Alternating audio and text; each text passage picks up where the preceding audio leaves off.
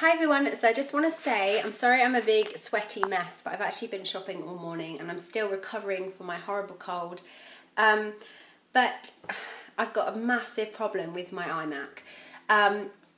When we have the lightning on Friday, basically I went to bed 11 o'clock on Friday night and woke up Saturday morning and my iMac just hasn't been on since. It just will not turn on. So frustrating. I haven't been able to edit or upload or just general anything. Luckily I had a few videos prepared, which is the ones that you've actually seen. But other than that, I really haven't got much planned because I wasn't expecting my iMac to break. So I actually took it to the sort of specialist place yesterday and I have no idea how long it's going to take. They're looking into it, they're going to ring me today and I'm so worried it's going to be a heavy bill. But it needs to be fixed. It's probably going to be cheaper than buying a new one anyway, fingers crossed. The only problem I've got is that if they want to keep it for a week, then you probably won't see any videos for a good week and a half because I'm actually on holiday from Monday next week.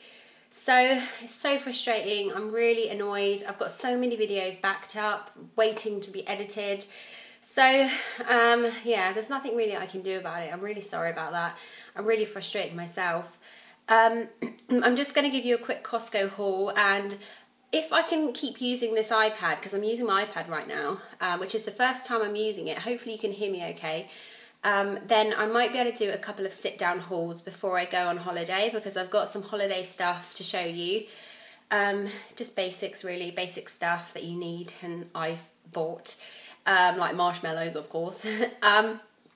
So yes, I'm really sorry for lack of videos. It will, as soon as my Mac's fixed or whatever, you'll have a massive load of videos to watch in one hit, which will be exciting, but you may just have to bear with me and hang on until then, which is annoying. But yeah, I'm going to show you a quick Costco haul. I only went in there for big marshmallows, but I picked up a couple of things and I thought I'd show you. So I'll show you those. Okay, so of course I wanted the marshmallows, so I picked up those. This looks so weird. It looks like a magnetizer using my iPad, but anyway. So I got some marshmallows, massive, huge bag. You can see how big it is. These are for when we go glamping next week.